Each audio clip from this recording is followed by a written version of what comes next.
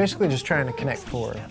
Oh, okay. Pretty much, but it's a magnetic one. So it gets kind of confusing whenever they're flip-flopping all around to remember which one you need there, if you need your square or the partner's circle there. You know, actually, I take that back about the meth thing. It kind of looks like tubes in the back of an amp or something. Yeah. You know, that's kind of another thing that looked like. Okay, cool. Touche. What do we got next? Touche. Let's go to Pyros. And this is another 2-player game. It's got all these fun little balls. This game's got balls. We could probably play this real quick. This game's got a lot of balls. Basically, you're trying to get whoever is the last person on the top of this basically wins the game. And there's ways to kind of deduct, because you want to keep as many of your balls as possible.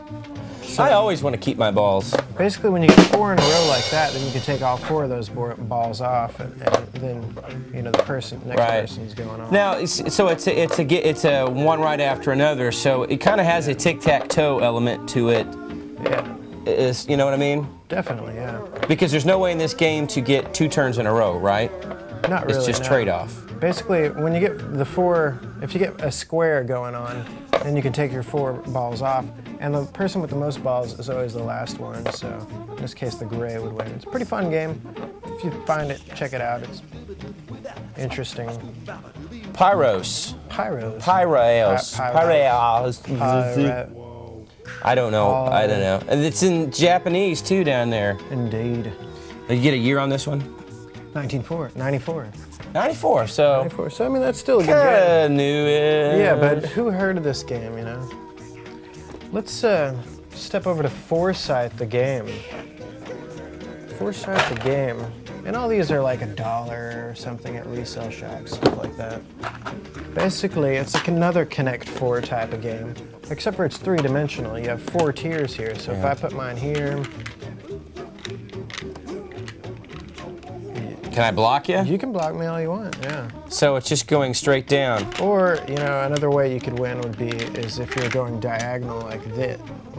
Oh. Down. Then you would have got me. I would have got you, yeah. Connect sort 4. of. Well, I probably would have done that. But yeah, I see. That is really cool. It didn't have a slogan you say at the end, you know, though. That's the thing it's missing. Like Connect 4 had Connect 4, and you're and you spill them on.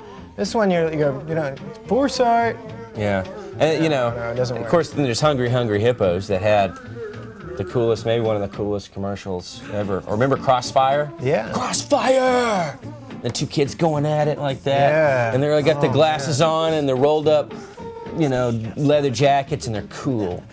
So anyway, there's about 50 years worth of great board games to check out. So if you're at resale shops, I definitely recommend have some family Yeah, throw fun. a couple of those out, because we could. He's got like a, you know, like he does every time when he has a particular subject he wants to cover. He brings everything. I've got millions of them. Domino knockoffs, tri-ominoes, and stack-ominoes. Those are good. Back when they were getting into electronic games, Alien Chase was a good one. A double-sided you played your opponent with. Oh, that's awesome. It is awesome. Take a look at that. That is. Okay, that's pretty cool. Yeah. I mean, just judging by the. Computer Derby was a fun one. You spin around and you know, horse game fun. Of course, Guess Who's an awesome game, still around, continues to be awesome. Yeah. Super Spy, the electronic alarm game. That's a good one.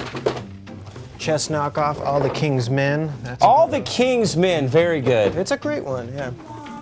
Would you like to play All the King's Men? I think I'd like to play Bargain Hunter. No. A very flea market-like game. Bargain Hunter. Yeah. So if you want to be a bargain hunter, look for these games. Get it? Zodiaco Match. This is kind of like a weird type of Scrabble almost, with all these weird symbols and stuff. Very trippy. And of course, it's not a board game, but Spyography. We had this. Yeah, make little spirals and stuff. That's Yeah, nice if you were a parent back in the 80s and you bought your kids Spirograph, your whole refrigerator would be covered in all the little drawings that the kids... Psychedelia. That's what it'd be, psychedelia. It was prepping kids for their first taking of LSD. Yep. Go to the head of the class is another good one. Go to the head of the class. Yeah, when I saw that one, I thought of the slogan. TV show Head of the Class with Howard Hessman. Of course you did, Jeremy. And a young Robin Givens. Okay, cool. This is all very interesting. I actually might kind of ask if we can play this later, because this alien chase looks it's pretty awesome. It's pretty cool. Okay, kids, we're going to cut out for this week, but before we let you go, I just want to remind you, if you love the show and you just can't get enough, you can watch us on the internet anytime you stinking want at intv.me. Select shows, and then select... and don't freak me out with my own toys, man. Your elves are bad enough.